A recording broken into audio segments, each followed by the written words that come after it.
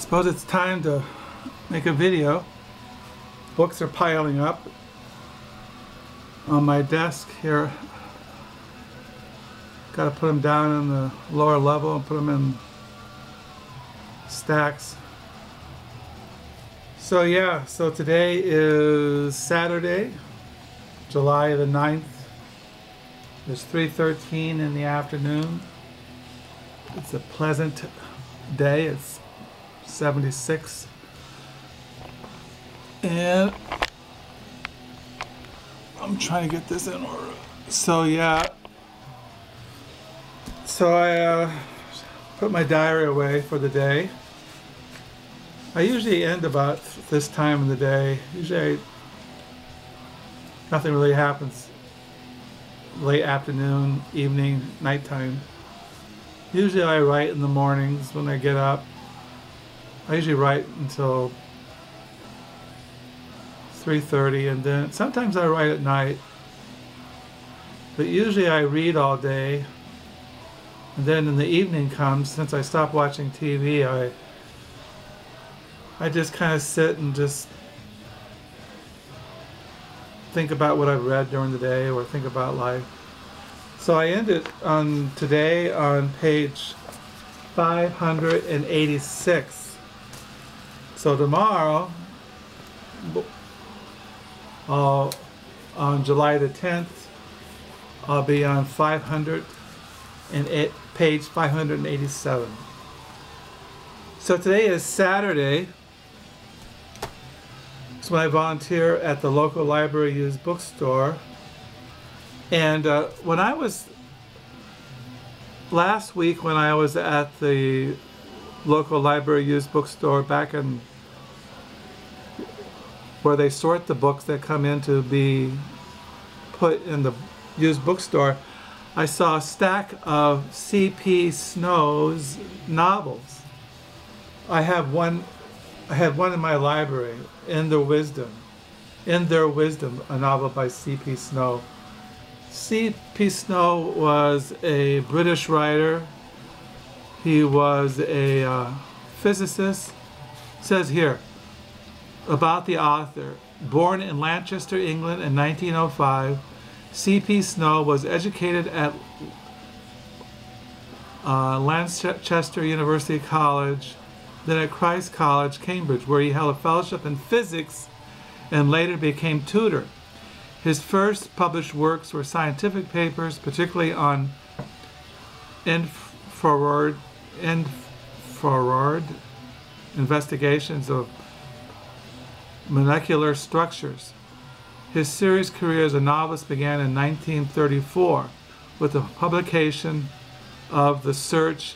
Next year he started to plan The Strangers and Brothers, a sequence of 11 novels. And at the outbreak of World War II, Snow entered public affairs for his services as an advisor on scientific personnel to the Ministry of Labor, and afterward as a civil service commissioner. He was knighted in 1957. In 1967 he became Lord Snow and served as the government as parliamentary secretary to the Ministry of Technology. He died in 1980. So he published this 11-volume series, Strangers and Brothers, and some of those were in the Book Nook, and it's not the whole set, but at least 6 of them or 7 of them. So I got Strangers and Brothers by C.P. Snow. This is not part of the Strangers and Brothers series. He did individual novels outside the 11-volume series, Strangers and Brothers.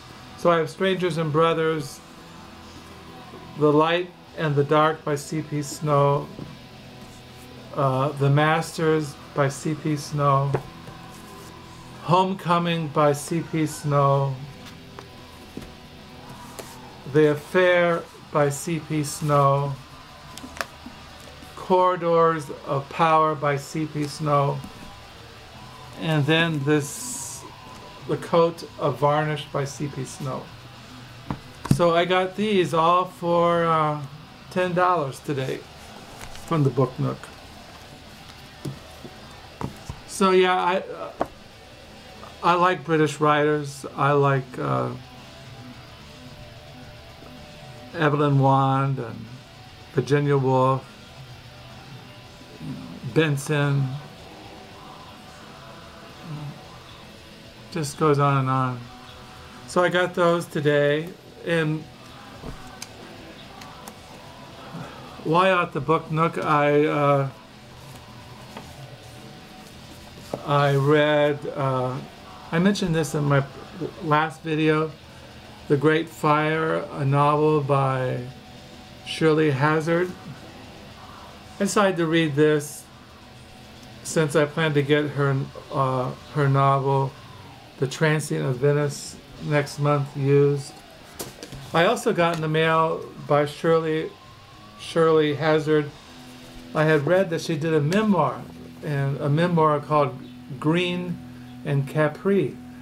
She was friends with Graham Greene, the British writer, for many years. They had a home on the island of Capri off the coast of Italy, and they were friends for many years. And she writes about their friendship and the circle of writers and people that they hung around with Graham Greene. It's really well written.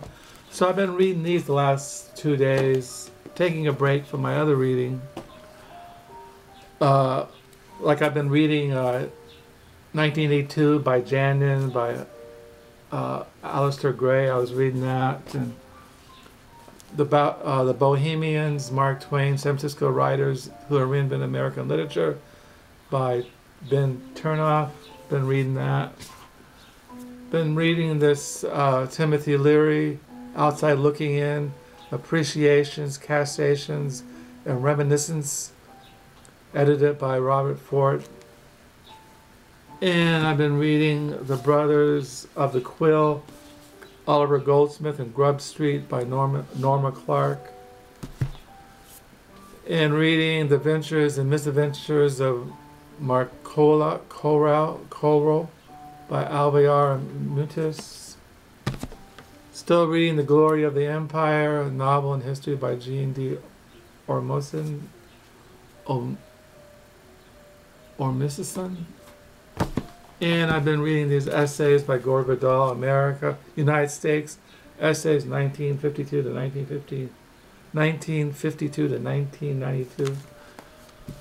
So I've been reading that in the mornings. I've been reading The Scattered Lantern, Rediscovering the Felt Presence of God, and still reading The Ascent of Mount Carmel, and reading the Bible. So that's what I've been reading. This week, next week I'll probably carry on reading these books. I did go to the Salvation Army yesterday with my wife. I found these used books. This is a novel by Peter Ackroyd. You know I'm a very fan of the writings of Peter Ackroyd, his fiction and nonfiction. This is his novel Dan Leno and the Limehouse Golem. You know I'm a fan of Joyce Carol Oates' writings. This is an earlier novel of hers, I'll Take You There, by Joyce Carol Oates. This is a guy who writes novels and travel. He writes all kinds of things, but this is his, it's called The Old Glory Travels Down the Mississippi River by Jonathan Roban. I have a couple of novels by him. He's written all kinds of books, but I really like it. He's a great writer, great prose, very interesting. I found a novel by Robertson Davies, a Canadian writer, playwright, The Cunning Man. I found this essays by the naturalist and writer Diane Ackerman, Deep Play. I collect her writings.